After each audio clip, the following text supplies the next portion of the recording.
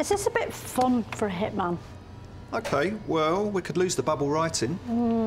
I don't know. I feel like if I'm going to leave this at the scene of my hits, it needs to be a bit more like, oh, it's them. You know, a bit more professional. I definitely think adding a name would make it more personal. Yeah, it's just as a hitman, I'd rather not reveal my identity. Yeah, I can see that. Have you thought about using a pseudonym? I've always liked the name Graham. Graham? What about surname? Horton?